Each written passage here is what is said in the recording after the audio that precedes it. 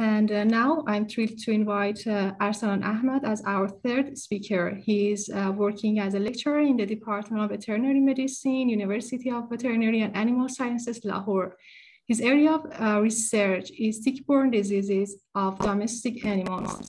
Arslan Ahmed, would you please unmute yourself and sharing your slides?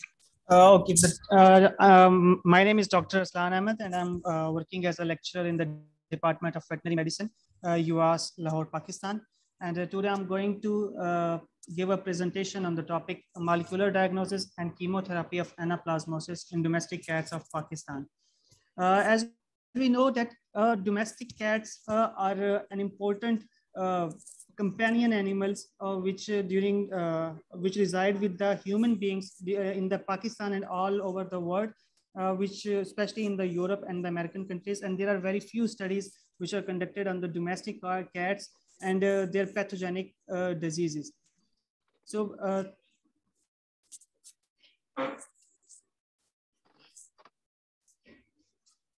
ticks and tick-borne diseases is a major issue of livestock animals and companion animals, especially in the tropical and subtropical areas of the world.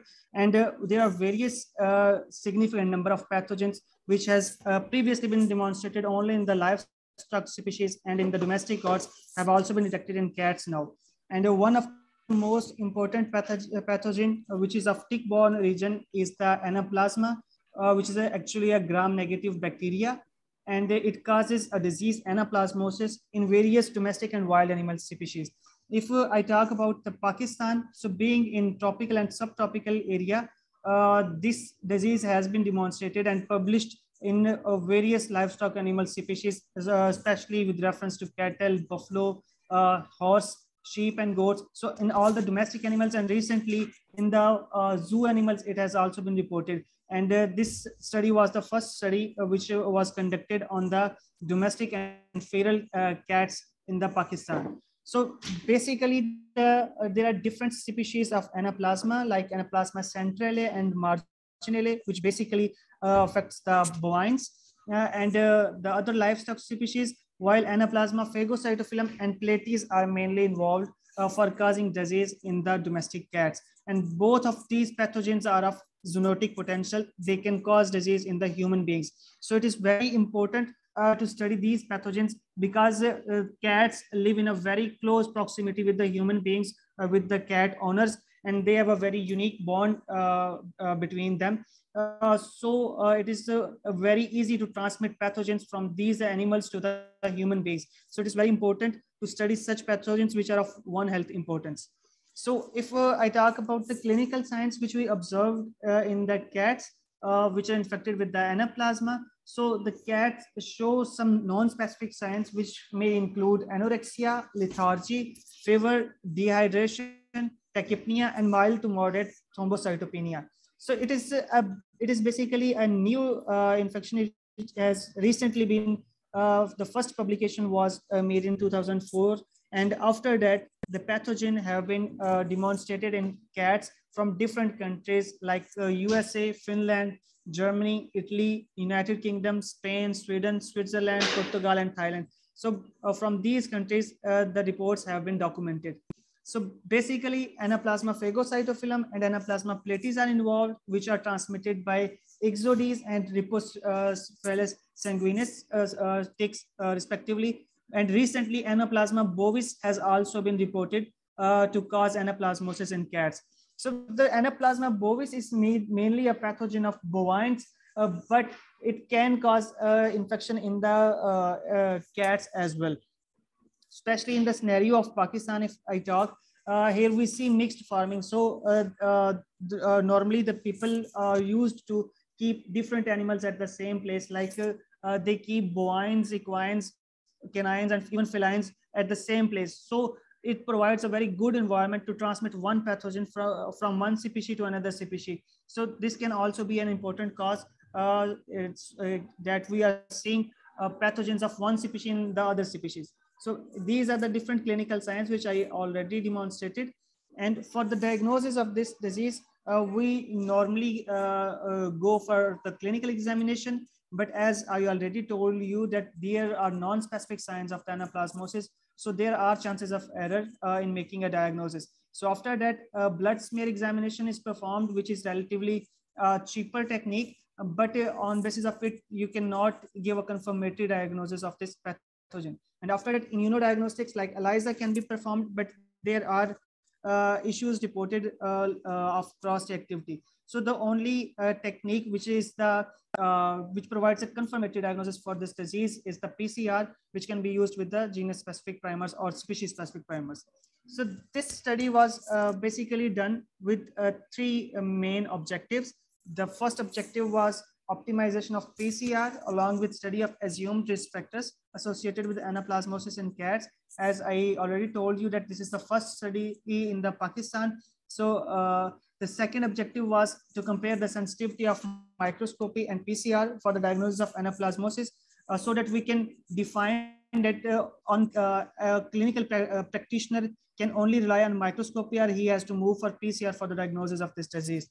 And the third one is the effect of anaplasmosis on various hematological parameters along with efficacy of different doses of doxycycline under field conditions. So mainly in case of anaplasmosis, doxycycline is used, but there are different doses which are being used, like one dose is 5 mg per kg body weight and the other one is 10 mg per kg body weight. So to check the effect of these doses, this study was also conducted. So the study area for the disease was Pakistan, and in Pakistan, the city Lahore was selected because Lahore is a developed city in the Pakistan, which has different private clinics, and the people here love to keep cats with them. So I selected this district, and we performed study on different private and government veterinary hospitals, and we took samples from that. So a total of 100 cats blood samples were taken, irrespective of age, sex, and breed, through convenient sampling method. And those cats were included in the study which were showing any of the clinical sign of tick infestation, fever, lethargy, inappetence, lameness, or failed mucous membranes. But the cats which were having no ticks or showing no clinical sign symptom were excluded from the study. For the blood sampling, jugular vein puncture was done, and the thin blood smear was made in the triplets. And after that, gene staining was performed for the oil immersion microscopy. And for the molecular analysis of the samples, the blood samples were subjected to DNA extraction. And after that, the polymerase chain reaction was performed, and samples were sent for sequencing to check the similarity of the resultant pathogens. So for the DNA extraction was performed by the kit method, and the nanodrop technique was performed. And after that, PCR was performed according to these primers, which are the genus-based primers for the anaplasma. So we target basically the 16S ribosomal RNA gene. And this is the PCR recipe I used for this reaction. And after that, for sequencing, first phase Singapore lab was provided with the samples, PCR positive products, and to get the sequences. For the hematological analysis, 10 cats were selected for this trial, and including 5 healthy cats and 5 PCR positive diseased cats, and different hematological parameters, including white blood cell count, red blood cells, hemoglobin, platelets, and packed cell volume was analyzed. And for the therapeutic trials, 2 groups were made, including 4 cats. Each group were having PCR positive infected cats, and the doxycycline with 2 different dose dates were administered for the 21 days, and different parameters were checked, like disappearance of clinical signs, microscopy, and PCR was performed again and again to check that animals are now negative for the anaplasma infection or not.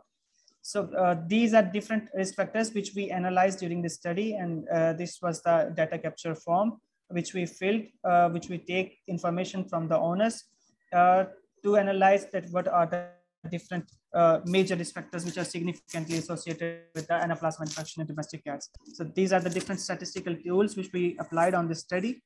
So coming towards the results, so we got positive results from the cats, from the anaplasma positive results. And this is the nucleotide alignment. The sequences we obtained after the sequencing were processed through different bioinformatic tools like BioEdit and MAGAX, and the sequences were aligned. And you can see that these 14, 15, 11, 1, 16, 17, and 18, these are different sequences of my study. And the other sequences are taken from the NCBI to compare these sequences with the other one. And you can see that one sequence, Anaplasma cat 1 Pakistan, is showing a substitution at some point as compared to the other sequences which are obtained from the other Anaplasma isolates. Dr. Arslan, sorry for interrupting you. The time is almost up, so I would appreciate. Okay, I'm just winding. So this is the phylogenetic analysis was performed to check the similarity of the study isolates with the isolates from the different countries. In Pakistan, on basis of microscopy, we found 8 samples out of 100 which were positive, and 13 samples out of 100 which were positive for the Anaplasma infection. And the different risk factors which we analyzed, and these were breed, sex, age, but 3 risk factors like tick infestation, previous tick history, and tick control. These 3 risk factors were found significantly associated with the Anaplasma infection in the domestic cats, while housing type and house hygiene were also found significantly associated with the disease. And if I come towards the hematological analysis, so the WBC count was increased, but it was non-significant, while the red blood cell count, hemoglobin concentration, packed cell volume, and platelets were significantly decreased in the Anaplasma infected cats as compared to the healthy cats which were PCR negative for the Anaplasma infection. Similarly, these are the lymphocytes. So for the therapeutic trials, as we check treatment response with parameters like fever, and you can see that the group A was treated with the doxycycline at the rate of 10 mg per kg body weight. So you can see the efficacy. There is 100% efficacy of group A, which was 10 mg per kg body weight, and group B shows 75% efficacy on basis of the disappearance of fever. Similar results were reported on basis of anorexia, anemia, lameness. And on basis of PCR, if I discuss, so after 21 days when the PCR was performed, so the cats that were treated with the doxycycline at the rate of 10 mg per kg body weight, they show 75% efficacy, while the cats which were treated with doxycycline at the rate of 5 mg per kg, they show 50% efficacy.